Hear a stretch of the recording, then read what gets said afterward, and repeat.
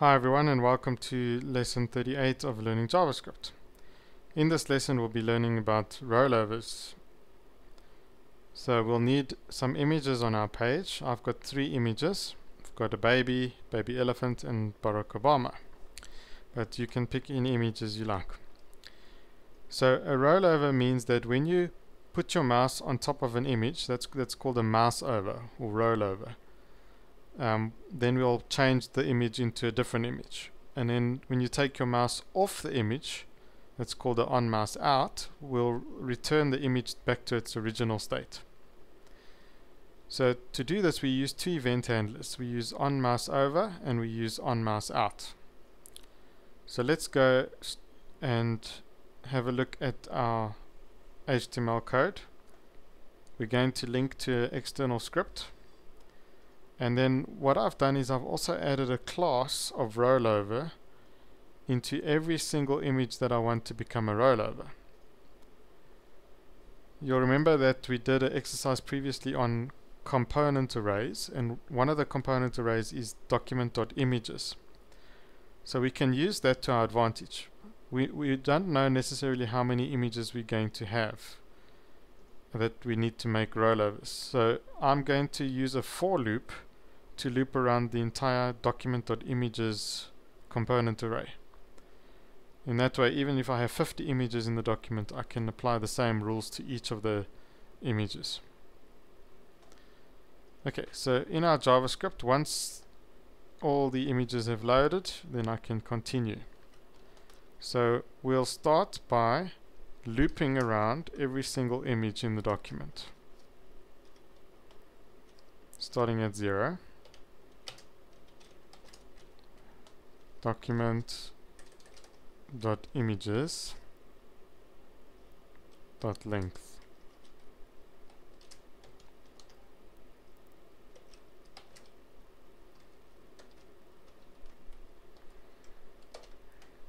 Okay, so I need to then create a variable for each image, document.images x, and test to see if that image has a class of rollover, because I'm obviously going to have some images in the document that I don't want to have rollover functionality.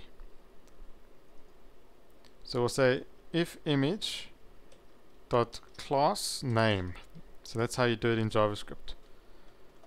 The class name property of an object always refers to its class.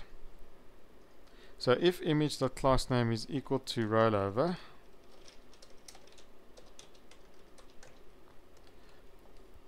then we're going to add 2 events to the image. So we'll say image.onMouseOver, and we'll call a function. And then we'll also have image.onMouseOut, and we'll call a function.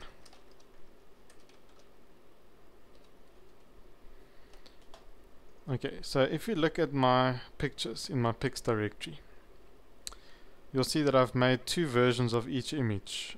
So I've got a regular image, and then I've made like a bit of a speckled version of the image, almost like a cartoon effect or a sketch effect. So you can actually just create whatever effects you wish on your images.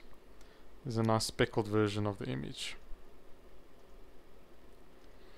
You could maybe go black and white, or a sepia, or maybe add a border or drop shadow to the image. It's up to you. But the trick is that all your rollover versions of the image, you should name underscore rollover. So I've got baby.jpg, and now I've also got baby underscore rollover.jpg, and I've got baby elephant, and I've got baby elephant underscore rollover, and so on. So I'm going to set the source of the image to, I'm going to search for, using the replace function, I'm going to search for anything that ends with .jpeg. Remember the regular expression. And I'm going to replace it with underscore rollover.jpg. And then I'm going to do the opposite. When I take my mouse off the image, I'm going to say change the source. In other words, search for underscore rollover and replace it with an empty string. Okay, I need to actually use this rather than image, otherwise it's not going to work because I'm inside of a loop. And remember, this refers to the current image. Right, let's have a look. And there we have it. As I move my mouse over the image, it goes all speckled. And I take my mouse off, it goes back to the original image. Now, one thing that we haven't done yet is all the preloading. You might remember from the slideshow exercise that we had to preload all the images in our slideshow so that they load instantaneously. There'd be nothing worse than having to mouse over an image and waiting for that second image to download. So when you upload this to the internet at the moment, it's going to have a delay while that second image downloads. So let's create a preloader to preload all of our rollover images. There is quite a quick way of doing this. Because I am already in a for loop, I can just create a rule to preload everything that has the underscore rollover. So if there's a class of rollover, I will preload that image. So that means I need to create a preload array, and then I'll say preload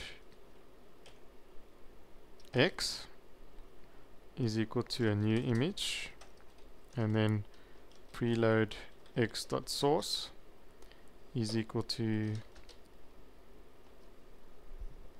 well, I guess the easiest way to do this would be to say image.source, that's the existing source of the image, dot replace search for JPEG and replace with underscore rollover dot JPEG. So that will actually land up preloading the rollover version of that image. And that's all we need to do. Let's test this. And it still works. And also just open up your JavaScript console by pressing F12, just to make sure that there are no JavaScript errors. Okay, click on console, there's no error, so everything's in order. And there we have a rollover script which works generically for multiple images. All you have to do is give each image a class of rollover, and then make sure you have two versions of each image. You have the normal version plus the underscore rollover version. And the nice thing about this code is that you don't need to change the JavaScript. Once you want to add additional images, all you do is you add the additional image, give it a class of rollover, make sure you've got the alternate version of the image, and this script will just always stay the same. Nothing needs to change in the script. It will always preload the necessary images and swap the necessary images when you mouse over or mouse out on those images.